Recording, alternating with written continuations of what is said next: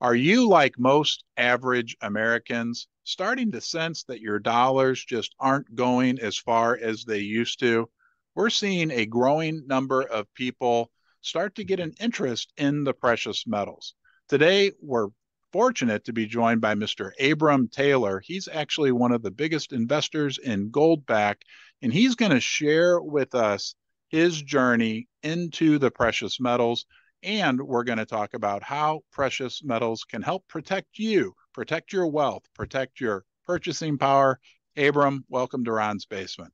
Hey, Ron, nice to be with you. I've been a big fan of your show for a while. It's great to see how your success has been happening. I see your numbers just climbing and climbing. So thanks for having me on. Yeah, I torture a lot of people. They watch my videos. So, on a serious note, I appreciate your kind words. And you have an interesting journey into the precious metals. You want to share with us, what the steps you went through as you started to learn about the benefits of silver and gold? Yeah, I mean, I'd say probably 10 years ago, maybe even a little bit longer, just noticing how our government's been reacting to how money is and works in the system. And most people aren't paying close enough attention to what they're doing to us. Inflation is just it's a hidden tax, and most politicians don't want to bring up or ride on any sort of tax increases because they know they can just do it this way and not have to have a bad record or voting for something that people are like, oh, more taxes. No, they want to have the perception of, I'm the good guy here. I'm doing the best thing for you guys. But underhandedly, they're robbing us blind. So my journey is as far as realizing what was going on is when I started having kids. I said, well, what's the future going to be like if we're on this path right now to just spending and spending and eventually this is going to come crashing down.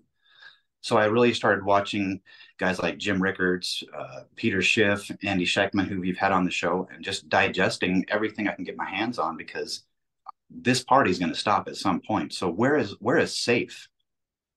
Then I started looking at gold, platinum, and silver because I'm going to trust a track record of thousands of years compared to just a couple, like the crypto market. Don't understand it really, and I don't really care to. I think it's phony baloney. I think the only way blockchain could come to fruition is if you have a system where you're operating off tokens that are backed by gold, something Mhm. real.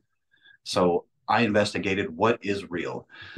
We like real estate, we like other ventures, but when it all comes down to bare bones, it has to be what I consider God's money, gold, silver, and that's where I've been sticking my head. So for the past 10 years, I've been buying bars, coins, anything to get my hands on.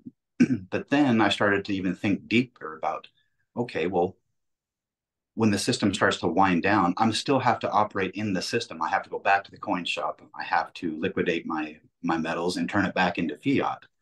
And that really like I'm still part of the system. This is still what we're doing. Mhm. Then about 4 years ago, I walked into my coin shop, and I'm going to give him a shout out. That's Kevin at Infinity Coins in Idaho Falls. Great shop, great guy. Love dealing with him. Good partnership with him. So I came in one day, and he goes, "Hey, you're the money guy. You really study what money does, how it works." And he goes, "I've got a treat for you. What do you got?" And he flashed these in front of me. I'm like, what are those? Like, that's gold money. These things just came out. He goes, of anybody that comes through my shop, you'll understand this because you understand money. So I bought, $400 or $500 worth of gold backs, and I sat on them for 2 months. And I just kept thinking, wow, this is the best money I've ever seen. This is getting away from the system. Like when societies break down and money unfolds, like Venezuela, Cuba, their money becomes worthless. I'm like, Weimar Republic, you could bring in a wheelbarrow and get a can of Coke. So Mhm. I noticed these people were starting to shave their jewelry, like kind of like what the Romans did. They're clipping coins. So when it came to bare bones, they're shaving off their jewelry. They're doing whatever they can just to pay in gold and silver. Well, that's a very inefficient way to do it. So in Goldback, these are fungible. These act like cash. They transact like cash. I thought this is the be all. You can skip the coin shop and going back into fiat and then having to reverse course. You can go right to the source and people can understand how this works. This is cash, just gold. It's gold cash. Mhm. So that's been my journey, and I continue to keep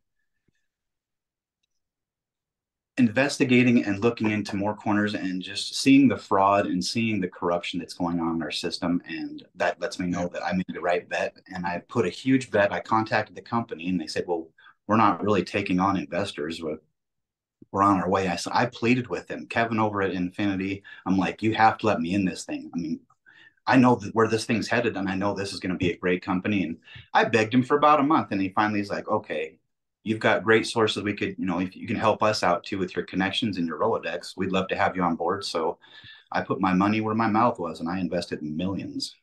Wow. So you eat your own cooking, as they say, right? Yeah, yeah. I liked what you said earlier. I've heard it said many times about inflation and it being a hidden tax, and you did a great job, at least in my mind, solidifying that idea that the our elected officials can either raise taxes or they can tax us indirectly through inflation. And I sometimes get a little upset when I think about inflation, like why do we, the target inflation, right? The target official rate of inflation is supposed to be that our dollars lose 2% of their value per year. Now, you and I both know that in reality, what we've gone through the last several years has been way higher than any official number that's reported. But it really is a way to kind of secretly or manipulatively steal wealth from people by just deflating the value of the dollar, by deflating. And it's not just the dollar; it's happening in Japan right now at a rate that's historic levels. And it's interesting, not to get off track here, but the Japanese public are flocking to precious metals. Right. If you're looking to buy gold, silver, or platinum, do yourself a favor and check out Pimbex, the online precious metals bullion dealer and sponsor of Ron's Basement. I was a happy customer before they offered to support the channel. You'll find they have the best prices, quality, and service. I think Pimbex is best, and you will too. And be sure to tell them that you're from Ron's Basement. I don't trust anything that comes to me. I think America has woke up in the last 2 years with what's gone on with the COVID thing. That everything is dissected, everything is compartmentalized. It's all lies to some extent. And they've done a great job over the past 15 years of pushing people away from gold and silver, making it seem like, oh, that's just old thinking. That's dumb. Look at this shiny crypto digital coin. Look at this. And the whole perception of investing is they've really did a great job of pushing people's mindset away from what is true money. And I think people are starting to wake up now.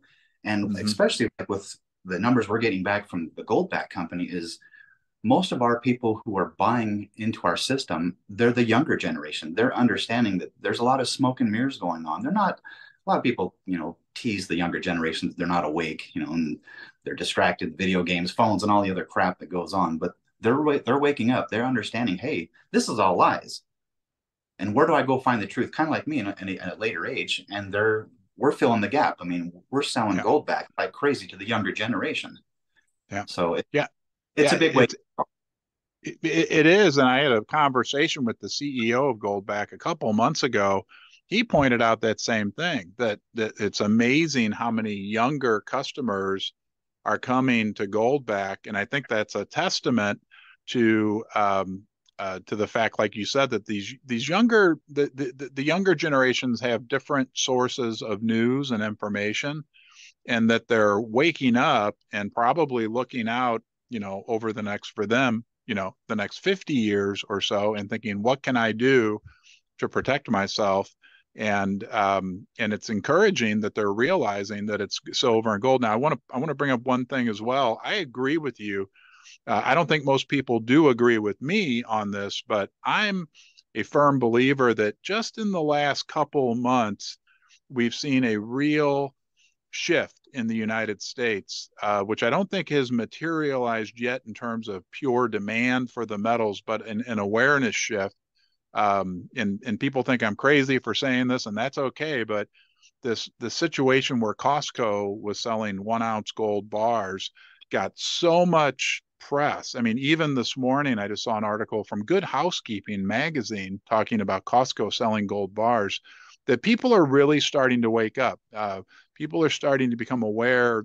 The most unusual people that would never talk to me about silver and gold have started to kind of mention it, and that there's a very early stage percolation, for lack of a better term, in the precious metals in the United States. And I'm going to promise I'm going to stop talking here in 1 second. But in that regard, I think it's so important for us to realize the United States is still the world's largest economy. All right. And we are also, one unique thing about us, we're probably one of the only, and there's a few other Western countries, but we're also a country where the reality is almost no one cares about precious metals. So if you couple the fact that there's so much room for growth, and we saw what happened back in March and April of this year when there was the little banking crisis, you couldn't get, I know the value of Goldback skyrocketed. I mean, my local coin shop, you online bullion dealers, there wasn't of silver or gold available. It was sold out, or you had to wait a month to get it. That as if this percolation continues to develop in the United States, as people are realizing like these dollars are becoming worth less, that it could lead to some very interesting market dynamics for silver and gold. Right. And like you said, with like Costco selling gold bars, we sell gold backs on Walmart.com. I mean, they don't accept them yet, but I think the time will come because no one will want to take dollars. But the influence is starting to penetrate out there. And like you said, I think the attitude is changing. People starting to look what real value is, because there's so much. I mean, look at what America is. We're a marketing genius. I mean, we're distracted by everything. I mean, attention spans are like this nowadays. And I think people are getting worried. I mean, it's coming to the point where people are paying so much. They see it at the grocery stores. They see if they go buy a new car, they're seeing, oh my heck, everything's getting so expensive. Where's true value here? So Mm-hmm. the perception on gold and silver is changing. And I think I tell everybody that I know, because everybody comes to me because like, oh, you've been the gold and silver guy for so long. You know, you were right. You're not dumb. And what I see is I'm trying to explain to them, look, when the time comes, it's going to be too late. It's musical Yeah. chairs to some extent. And that's why I double down and double down and double down. It's not like I'm trying to dollar cost average on a smart basis. Every time I get loose money, I'm going and buying, because Yeah. when the music runs out, I'll be holding and I'll be fine. Everybody else, and that's what's going to, this market is so undervalued, especially the silver and platinum. When the time comes and the doors open and people start buying, the price is going to be outrageous. I mean, Yeah. it is going to be outrageous. And I think it's important to recognize too, like get your thoughts on this, just how delicate and sensitive these gold and silver markets are. I mean, there's not a big margin of availability that can absorb even really the slightest increase in demand. And I don't want to keep going back to it, but look at what happened back in March and April. You couldn't get silver. You go to your Right. local coin shop, it was gone. That the markets are so delicate, so sensitive. Like you said, when the time comes, it's going to be gone in a flash. Yeah. Right. I mean, we didn't really go through a major crisis back in March and April, but it was gone. And I just don't think that most people realize even what we have now. There's not a huge supply. Let's just talk about silver briefly. You're talking about 1 billion ounces being supplied from the mines and recycling every year. That's Right. $20 billion. That's nothing in the context of the amount of the size of markets. Compare that to the size of the gold market. Compare that to the size of the oil market or any Right. market. I mean, it doesn't take a lot for us to see potential for like really dramatic moves. And I'll finish this point with this. What we've seen in silver in particular, and gold for that matter, over the last, let's say, 2 years, is an outflow in the West from investors, from the big ETFs. Now, there's debate as to whether the gold and silver is really there anyway, but nonetheless, the two still dominant ETFs, GLD and SLV, have seen major outflows of money from the West. If we start to see an inflow back in it, and it will, right? I mean, it doesn't, those things they go through phases. We start to see money coming back into SLV and GLD, and at the same time, physical demand on the investor side. The market just can't absorb it. It just cannot absorb it. Right. I mean, you look at the time it takes to discover, to open a mine, you're looking at years. I mean, the window there is just not there to, like you say, to absorb that. And I could see like the pandemonium at Walmart when people are getting toilet Yeah, paper. You'll see their yeah, coin shops. People will be in there fist fighting to get their yeah. hands on whatever they can. I mean, that's the craziness we're going to see because when the dollar and we just keep spending and spending. Every time I see the president, we're spending more, we're giving more. We can't do that. The Right. time is so. Yeah, yeah. When the time hits, it's going to be scary. Actually, I mean, I really foresee like the toilet paper issue, which is silly, but that's what will happen when the time comes. I'm laughing. I have a regular viewer, Richard Cooper from the United Kingdom. He sent me a box with a nice variety of things in it, one of which was an envelope that had 18 US dollars in it. He said that was his leftover from a trip he made to Las Vegas, and he called that Las Vegas toilet paper. So Well, maybe we, we've got the Nevada Goldback, so now we can people can grab onto that instead. And it's not toilet paper. no, no. Well, and you brought up a great point. I think it's worth us touching on as well when it comes to this supply dynamic situation within both the gold and silver markets. I talk to a lot of CEOs in the mining industry. They all say the same thing. Over the last decade, the big gold mining companies, the big silver mining companies in particular, have not invested in exploration. Their pipelines of new projects, their pipelines of available ounces that they can dig out of the ground are running dry. Because over the last 10 years, they were number one, because of the price suppression that may be going on in the silver and gold markets. But over that 10-year period, they were fighting for their survival, number one, in a difficult precious metals price environment. Whatever extra money they did have left over, they were paying off debt to shore up their balance sheets, or there was this new demand on the big companies to pay dividends. So they were neglecting their pipeline because of that. And now we're going to, in the next 2 or 3 years, going to be at a point where there's just not a big pipeline of new projects, especially in the silver market. There's just Right. not.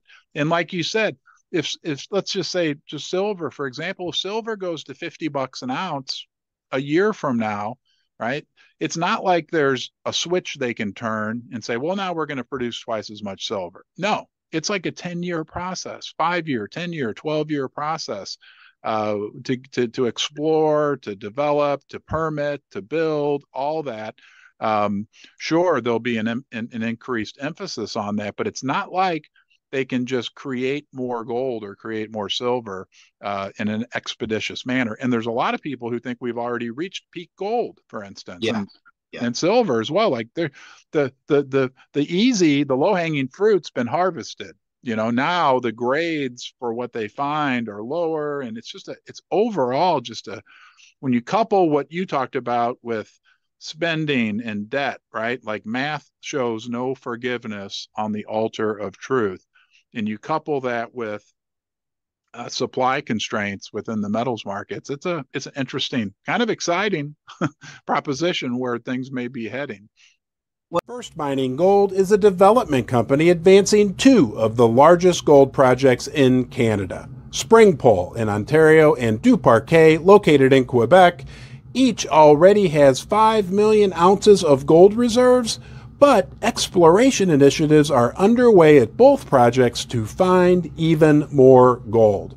First Mining is well financed, has zero debt, and owns an interest in 4 additional Canadian gold development projects. And you look to environmental controls. I mean, they're hampering down on the progress that a mining company can make. I mean, it takes so much to go get open a mine. It's the red tape is crazy to get these things done. Not only that, but like in silver, I've heard reports of 2030 to 2035 that we might be out. I mean, Yeah. silver could be just as at value, just as at like what gold is. I mean, it's going to be that rare. I mean, it's going to come back into play. That's why I said, silver is so undervalued, somewhat platinum, but I think the metals all in general are so undervalued. It's the time is coming, but Yeah. what people aren't really, especially people like us who we pay attention, we understand what's going on. A lot of these surpluses that are they're being offloaded off these exchanges, and no one really understands. There's not much left. So, like you Mhm. say, when the time comes, they can't just turn a key on it and produce more. It's not going to happen. So that window, that's what will cause the craziest pandemonium, because that window can't be filled. There's going to be Mhm. a short time where you can get your hands on it, and that's it. And you're going to have Yep. to wait for years, because these things just take sometimes up to 10 to 15 years before they can even get started, let alone Mhm. the couple of years it takes for exploration to even find it. So Yeah. I agree with you, and it's scary. It's a sensitive market. I don't think most people realize, how delicate and sensitive that market is, and how huge moves could happen in the price, excuse me, just because of a small increase in demand. Right. And I think, listening to Peter Schiff and Jim Rickards and Mike Maloney and all these other guys, they've been saying for the last 5 years, this is the biggest wealth transfer in the history of the world is about to happen. I totally believe it. I mean, Yeah. it's nothing. I understand a lot of people, especially now, we have not a lot of extra cash laying around to go invest. I mean, gold is expensive, but gold backs are not. This is one of the cheapest entries into the gold market you can get. I mean, a one gold back is about $4.50. Slowly stack these like you do silver. I mean, to get in is just to get your foot in the door, because the Yeah. time is running out, and then it will be crazy expensive. I mean, Yeah, the Goldbacks are very cool. And just for the viewers that are watching right now, and you'll do a better job explaining this than I do, but the Goldbacks have real gold in them, correct? yes, this is not an IOU for gold. The gold is embedded into the note. The gold is in your hands. It's not an ETF like, I would never buy, because if you don't own it, you don't own it. Mhm. That's what's great about these. The gold is in there, and these are fungible. They go from a one gold back, and people confuse it when they say that's a $1 gold back. That's not a $1 gold back. This is a one gold back, and it's worth about four to 450. Depends on the gold price, but I would rather have it in my hands and be able to use these kind of notes to purchase anything I need when the time comes, because just like most of these currencies, no one will want them. You'll bring in a wheelbarrow full of them, and you might get a loaf of bread. Right, right. I want to All emphasize day. what Abram's holding there in his hand is real gold, and he's holding it in his hand. I liked how you said that. That's not an IOU. And a one gold back is that a one gold back? Yeah, that's Yep. 1/1000th of an ounce of gold. Yep. And I want to point out as well, because I found this fascinating, that during the manufacturing process, there's all kinds of checks and balances, from what I understand. One of which is they take a random sample of the goldbacks that were just printed out, and actually melt them down to confirm Yes. that that exact level of gold is in each. So Abram, and it's a very complicated scientific process where the gold is embedded into those notes. But again, when you're holding that in your hand, you are holding real gold. Yes. This is probably the most secure currency you'll find. All of our security measures, the equipment it takes to process these things is in the millions and millions and millions of dollars to make these. This is really high tech stuff here. Mm-hmm. And I might add, let me show you mine, who was sent to me by my friend Adam out in New Hampshire.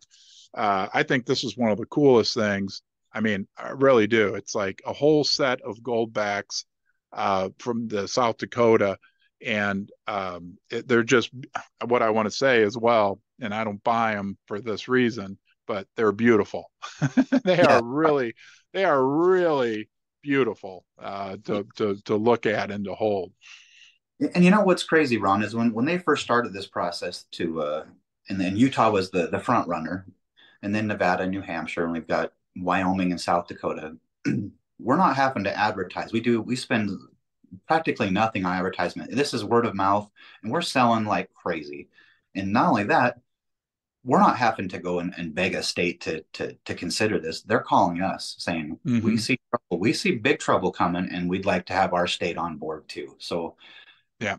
that, if that tells you anything, we're not using any money for marketing. This is all done peer to peer, people talking to each other, and the states are calling us to get these things done. I mean, it shows you that where money's headed.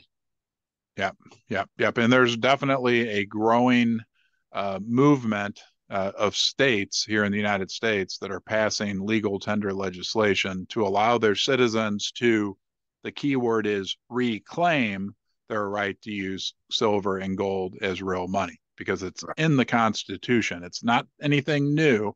You know, the founding fathers put it in there for a reason. Yeah, it's kind of silly to think, but our dollars that we're using now is unconstitutional. This is Yeah. constitutional money. And Mm-hmm. what's great about this, Americans, we have a sense of, privacy and freedoms. The way they're trying to push this whole CBDC thing is bonkers to me because everything will be tracked, everything will be accounted for. This acts just like cash. I can go spend it with Bob the Builder or Joe the Plumber, Yeah. and this is privacy spending. No one knows that I paid him in these. I mean, and we don't track these things. We have serial numbers on there to verify that they're real, but it's just like cash. We don't know where they're going. And I think Americans appreciate that. Yes, we have to have, debit cards and to that extent for high frequency or high dollar spending. I think, to be honest, I think the crypto coins, I think all this is the biggest scam in history. I think it's a diversion of, attention. But I do believe that the blockchain could come into play. I think you've got great players in that space like Kinesis who are coming in where you're spending gold digitally. And I think that's the future of, transactions, when you're spending on Walmart or wherever else. But here at home, like, the state of Utah or the state of Nevada or South Dakota, all the states we have, and you're spending money locally, it stays locally. And that's an even better thing. So the privacy element to secure our money and know that we're not being watched, I think is what Americans are really catching on to these things. Is we don't want a big brother looking over our shoulder. We don't want to be told what we can and cannot spend our money on. Mm-hmm. Yep. Yeah, I've said that. I made that point this morning again that, people in the silver and gold community, there's a large amount of fear surrounding CBDCs. And I understand, right? But I make the argument that at the end of the day, I think that would actually be positive for silver and gold because it would then make silver and gold one of the few remaining areas of where you could hold wealth in a private manner. Everything else would be, cash is gone. What are you going to store your wealth in? You're going to store 1,000 barrels of oil in your backyard or no? I mean, it's going to narrow the options that people have for maintaining any level of financial privacy. Right. And looking back in history when Nixon took us off the gold standard, there's no way, I don't think there's a way you could go back into that institution. You can't. We'd have to value gold $20,000-$30,000 an ounce to go back to that cycle. I mean, it's just the system is broken and we can't reprint a new currency. We can't make a new dollar. It's not going to make a difference. And the CBDC thing is lunacy to me. So yeah, I see the future of money evolving into what I've got here in my hand. It's the only way back. The only way back to a sound platform to operate on. And if you have chaos, you don't have a society. I think this is going to society because this is real money. Yeah, yeah, and some form of digital gold, whether it be, and I'm not a blockchain guru, but backed by the blockchain, digital gold that is legitimately backed by, whatever the token or however whatever the correct is actually legitimately and transparently backed by real metal could fill that gap of needing to do transactions on an electronic basis, right? I mean but it's important that it be trustworthy and transparent and that people know that yes, I can and that you can redeem at any time as well. And I know that's some of the propositions that are out there. I think it's Zimbabwe's got something going on. I know Texas has had a proposition that's out there that where you can convert your token into real metal. Now, you're smiling. Yes. I can't say much, but things are coming in a manageable will suffice commerce. I mean, that's what I have such a problem. Like the crypto coins. I mean, you can't make something out of nothing. It's still nothing. These crypto coins it's Oh, speculative. come on, I, Abram. I mean, hold on. Let me grab my Bitcoin here. Okay, there you go. exactly. There, I'm going to hand it to you. There, you got it. Exactly. Okay. All right. I just You know, gave you one of my Bitcoin. it is what it is. But Yeah. I haven't put in a lot of effort. I mean, I've scratched the surface a little bit, and I don't know a lot about. There's so many companies out there, so many coins out there. It's all garbage. But I do see, I haven't studied much into digital gold, but like I say, there's one company I have investigated, which is Kinesis, that's making the right steps and doing it the right way. And I think more will follow. I think we'll have a new Visa, a new MasterCard will be these companies because no Yeah. one will trust no one will trust the other systems. So Yeah. digital gold that's verified and can be proven, and then gold in your hands. Gold is Yeah. the future of money, and I think digitally Yeah. and that's where we're headed. Yeah. It's worked for a few thousand years. And I will add that there's a lot of smart people out there that believe in Bitcoin, and that's great. I don't have any problem with that. And I'll also say that one benefit that I think a lot of gold and silver enthusiasts overlook, there's this real contention between crypto and physical gold and silver people, is that one benefit that the crypto movement, I guess you would say, has given to the world and to even maybe the silver and gold stacking community is it has educated a lot of people as to the challenges presented by the fiat money system. I mean, in a lot of ways, we do share that same level of skepticism Right, and right. distrust in the fiat money system. Yeah, these crypto people are gold people. They just don't realize it yet. That's right. That's right. Well, Abram, I want to say thank you for joining me today. This has been a great conversation on behalf of everyone who's watching. Thank you for your generosity with your time and your information. And also, over the last year or so, you've been generous with me with sending some Goldbacks that I've been able to distribute from time to time during my live stream. So we owe you a big debt of gratitude, and hopefully we can look forward to seeing you again here in Ron's basement. I appreciate it. Thanks, Ron. And if everybody can go to goldback.com and check us out, I'd appreciate it. And I look forward to our next talk. I appreciate it, Ron. Thanks, Abram. Have a good day.